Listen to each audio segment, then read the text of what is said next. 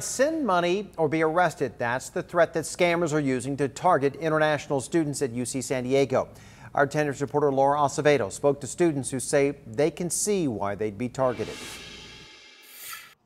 The warning was sent via email from UC San Diego police to the entire campus. Scammers targeting international students.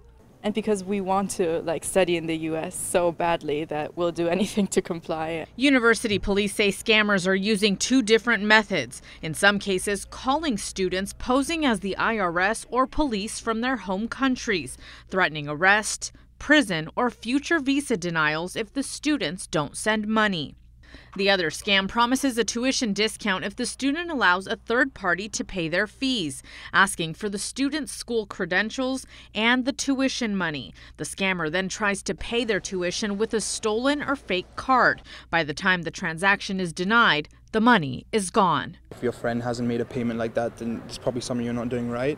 Police say since July, a number of victims have lost over $212,000. Students say they are usually cautious about calls from strangers. I kind of just disconnect before, and I've heard it's also important not to say anything.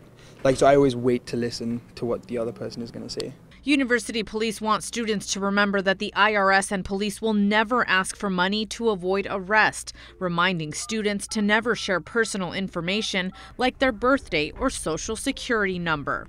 It would be so bad to fall for something like that. I mean, I can't even imagine how the person who got scammed feels right now. If students do get a call asking for money or information, they're asked to call police or school officials to ask before sending any money. From UCSD, Laura Acevedo, 10 News.